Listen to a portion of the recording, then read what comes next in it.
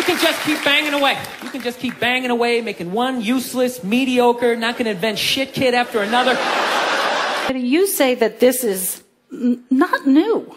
If we go back in history to the late 1800s and the early 1900s, we have something called the American eugenics movement.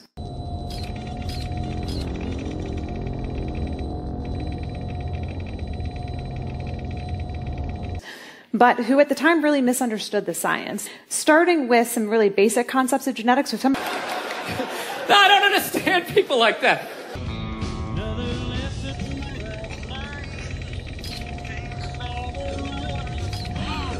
Some of you may have learned early in genetics classes like Mendelian genetics, so the idea that traits are simply, that there's two characteristics of a trait or two alleles for a trait and you inherit them just that simply, and every trait from eye color to everything else just has two little alleles, except traits are incredibly complex. And they thought, so don't you realize after your third loser kid, you don't have the DNA to make somebody special?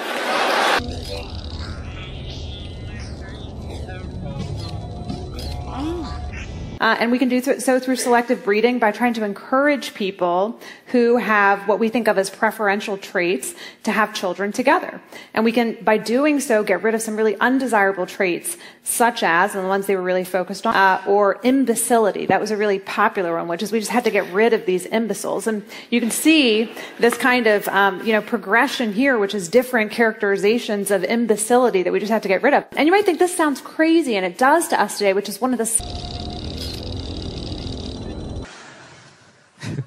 It would be a good thing to bring that here, just to kind of thin out the traffic a little bit, right?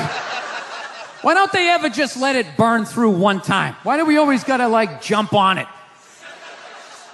You ever had one of those selfish thoughts? Like, what if it was a bunch of people who died, nobody you knew or loved, right?